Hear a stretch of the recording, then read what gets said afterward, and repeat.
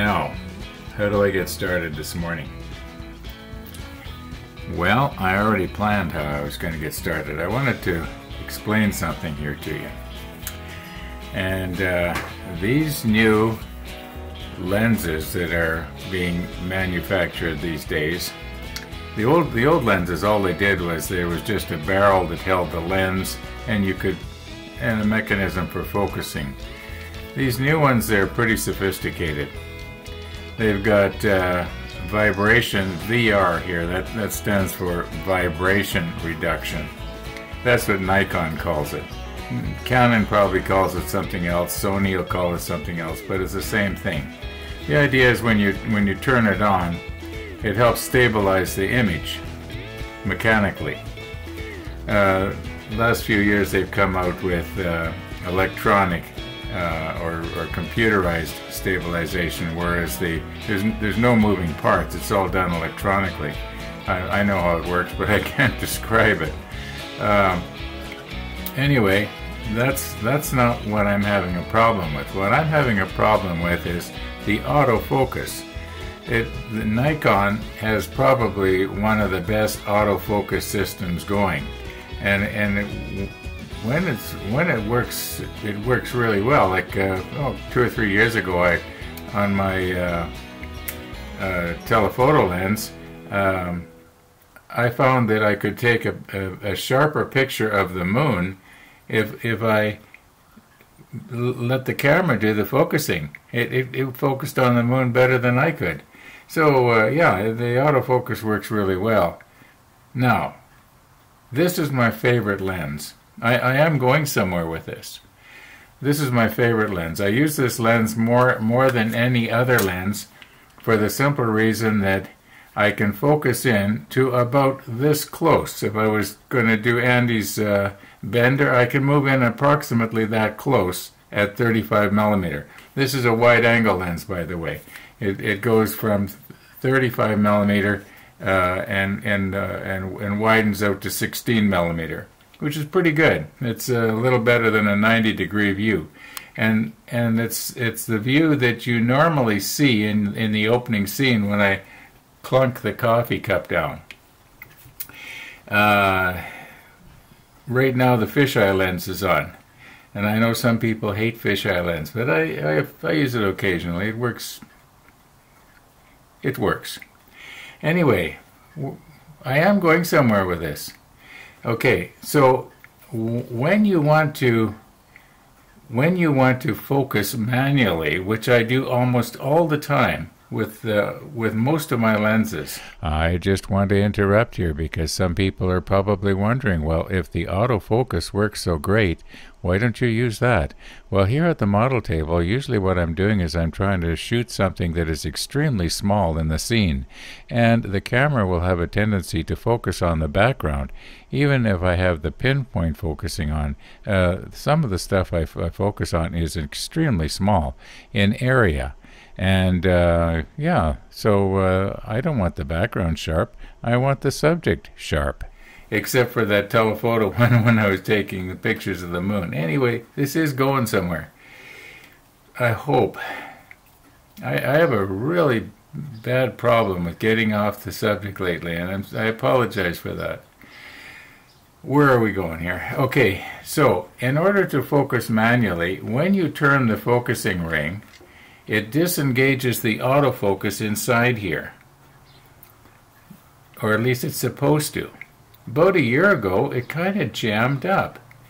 And I found that I could focus it manually by if I tapped on it.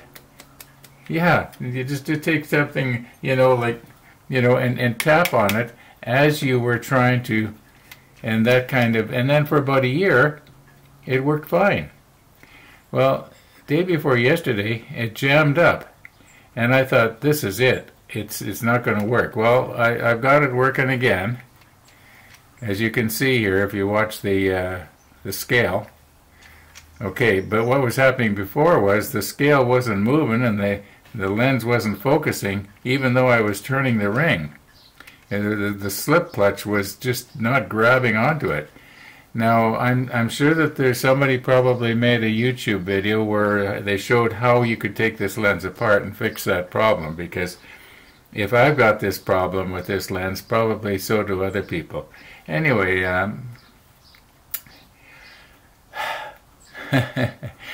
I did come back to the model table last night. Let's look at that.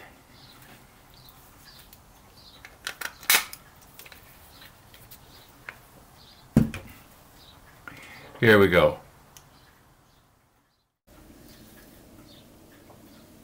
Well, the sun came out later this afternoon, and it's turned out to be a beautiful evening. Beautiful evening. I should open the window so I can hear the birds tweeting. Speaking of birds, maybe I'll be able to get the bird feeder up tomorrow. We'll see how it goes. Anyway, it looks to me like everything we need is on the B sheet. And we got some paint going on here. Yeah, doesn't look like there's too much paint on the parts we need. I think that's the ladder that we need. Yeah, number 18. Did I say I'm not going to be painting the parts on the fret anymore? Okay, I'm not going to make a big deal about this. I'm just going to get these parts here. Maybe I'm too tired to mess around with the macro lens.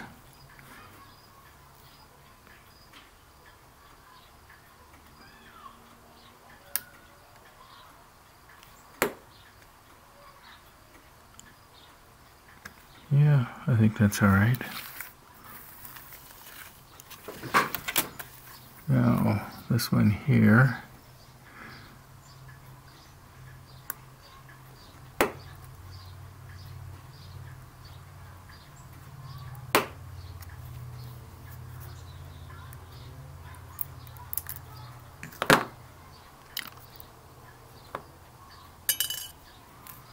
Now, where's the other parts? Oh, this looks familiar. I'm pretty sure we need this thing right here. So let me check. Is it number 2 I need? Yeah, B2. Okay.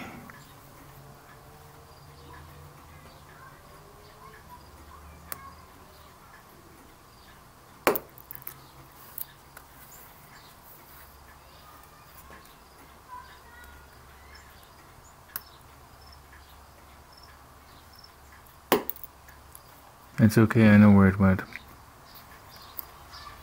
Right there. Okay, we need B3.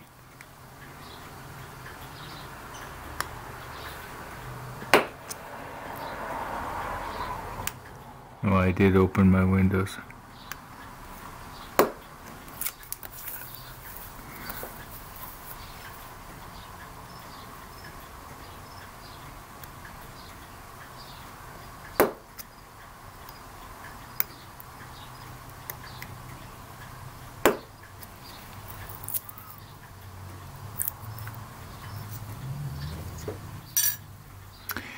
And then we needed, what was it, number 12, I think it was, yeah, right here.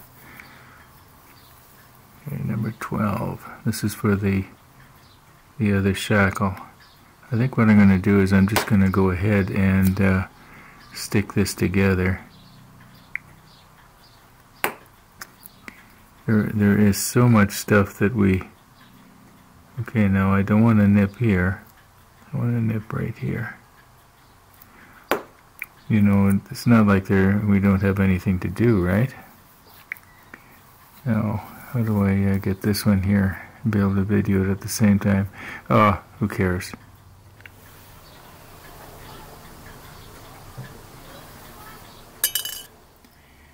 Okay, I'm kind of doing this backwards to the way I normally do it. And I want to remember that we...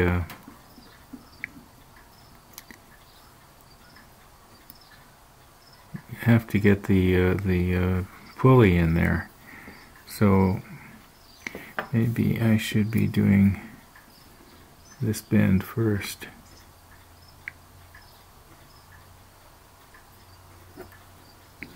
go.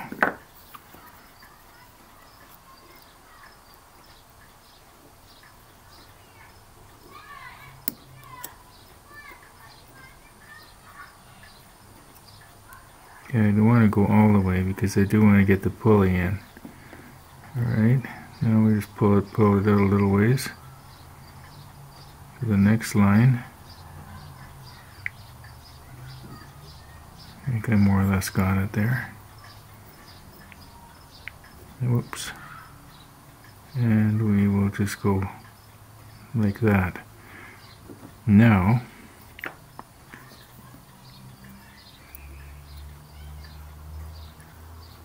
alright, where's the pulley?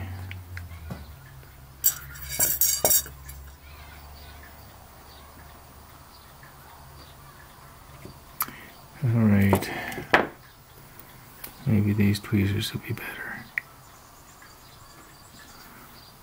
Sorry about my fingers.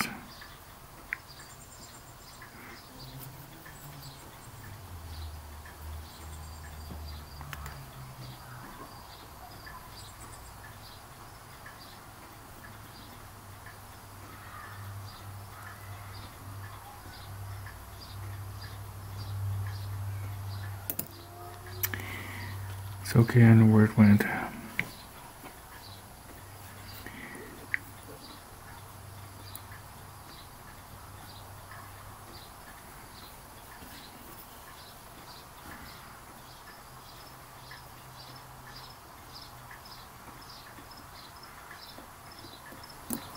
Oh, for heaven's sakes.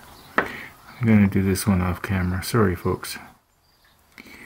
Okay, when I was able to use both hands and hold it down with one foot, it went a little bit better. You know I'm kidding about the 1 foot, right? Okay. Now, wait a minute. I do believe we have to put a piece of photo etch in there that represents a cable. Okay, well, I guess I can almost take it apart. Rats. Yeah, you can clearly see this piece of photo etch has to go around before it goes into the bracket. Well, I guess we have to take it apart, don't we? You know what? I must be getting tired because I should have picked up on that. I think I'm going to call it quits here for today. And we'll see you in the morning. Well, it is morning. And you know what they say about red skies in the morning. Sailors take warning. We're building a model ship. I guess we're a bunch of sailors. Anyway, yeah, looks like we might be getting rain later. And I do not want to be trying to crawl up a ladder to drill a hole under my eave if I'm going to have a wet, slippery ladder. Yeah, there's always another day. We'll just take it as it comes and hope for the best.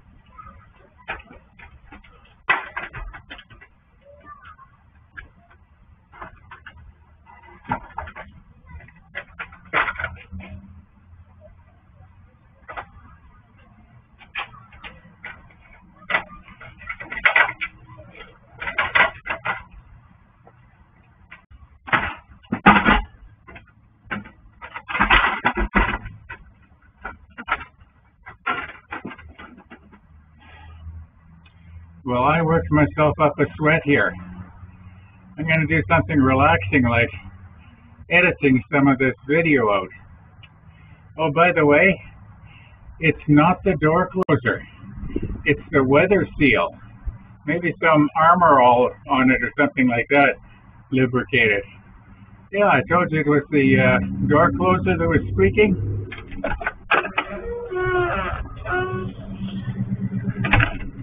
It's not the door closer and it's not the hinges. It's the weather seal. And here in Winnipeg in the wintertime, boy, do we need it. Anyway, I'm going to take a break.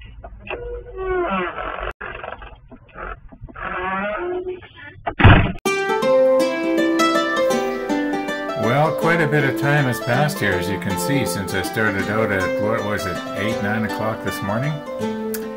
I probably spent at least 2 hours editing out those last 2 minutes of video. All those little clips, trying to get them in the right order, trying to get them to make sense. The surveillance camera, when you take the video files out of the PVR,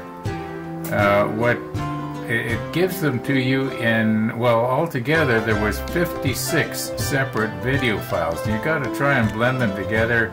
Of course, most of them you don't use, but still, it takes quite a bit of time. Now, about the pizza. You're going to notice that the pizza, the slice, is a lot smaller than usual. Well, it's exactly half. I cut it in half last night. And saved half for this morning, or well, it's this afternoon now, and the other half of the 1/8, I guess it would be. In other words, it's a 1/16 of a pizza. Yeah, 1/16. Yeah, well, that's the way it goes. Now, I have well, one of the viewers asked me something about my diet, and I said I'd comment in today's video, so I guess I'd better. I have lost more weight than that ladder weighs by quite a bit. I could not have done what you saw me do on the ladder a year ago today, and especially at the beginning of February. I actually put on a little bit more weight since a year ago today, before I started my diet in February. Anyway, and enough about that. What I am finding more difficult now is, even though I am maintaining the same amount of calories per day on the average, the weight loss per week is slowing down. It is going down. I'm probably not going to get to my goal by the deadline of November the 2nd. But it's going to be pretty close, and I will eventually get there. I'm not going to give up. I'm not discouraged by any means. Anyway, let's see if we can do something here with the model today, this afternoon. We've still got almost 2 hours before I gotta upload the final video. So I'm just going to go ahead and enjoy this, and thanks for watching the ladder episode. Oh, we'll work on the birdhouse in the birdhouse, the bird feeder in tomorrow's episode. I just don't feel like doing it anymore on it today. You know, believe it or not, horsing around with that ladder, it kind of took it out of me. I feel okay. It's just that, you know, it's just not like it used to be.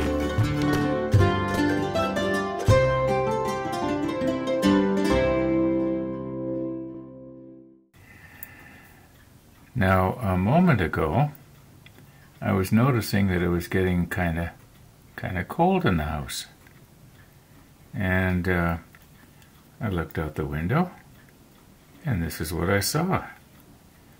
So I had to close my windows, and yeah, so the weatherman was right.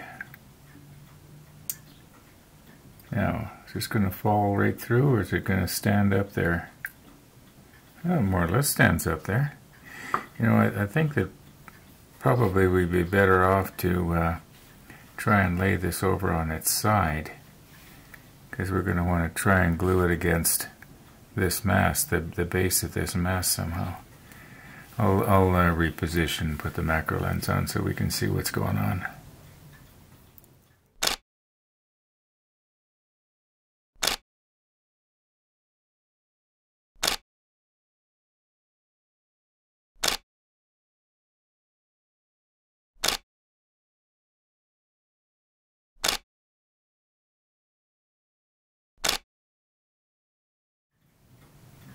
Now this is my first try at it like this, laying down. So this may not work out the way I hope.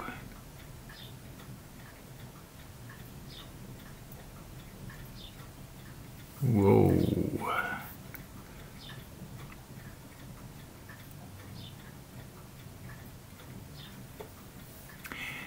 Now this whole thing has to go down.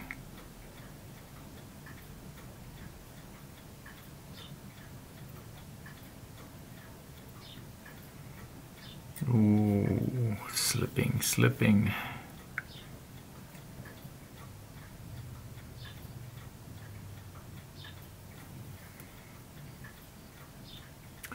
I don't know if you noticed it or not, but the mast is not square in that piece of foam. It's kind of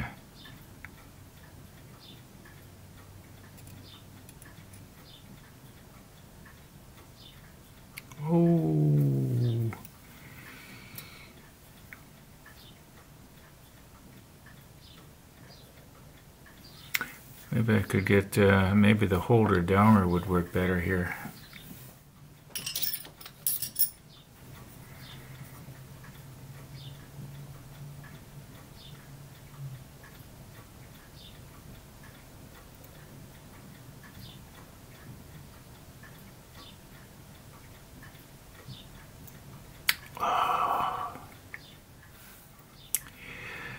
And then to make matters worse, I don't know how I did this because it happened so fast, but when I was trying to get the ladder in position, I broke the railing off. Now, you know what? I think maybe what I should do here is just go ahead and we'll put the glue the ladder onto the mast, and then I'll put the railing back. Oh, this is part of the fun. I'm not upset. It's just part of the fun. Okay, this is CA thin. Now let's try not to bump anything here. Now if we can position it with the holder downer.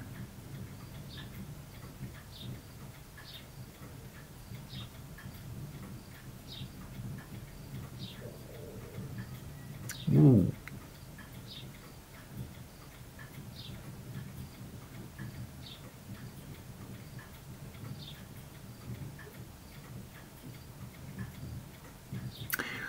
Oh, and then I bumped it yet.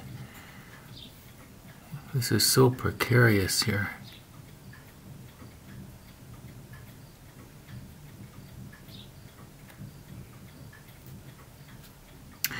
Is it still in your vision? Let me check the monitor. Yeah, more or less.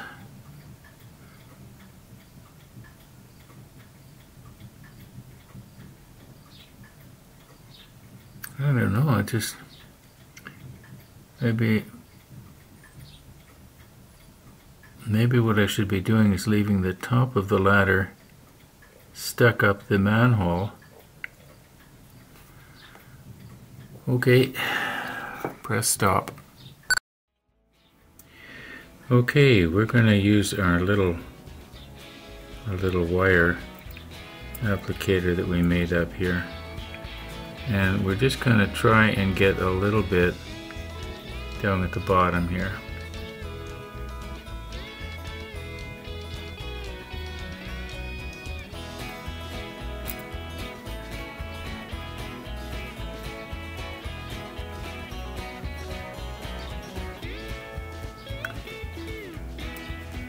Why is it that I always say a little bit and then I keep going for more here? Okay, I do believe that's already starting to adhere. So we're going to leave that. And what do we got time-wise here? Okay, it's about 22 minutes after 2. I'm going to call it quits for this video. Doesn't mean I'm not going to come at this again today. And if I do, well, we'll stick it on tomorrow's. That seems to be the norm lately. So thanks for watching, everybody. And all being well, we'll see you tomorrow.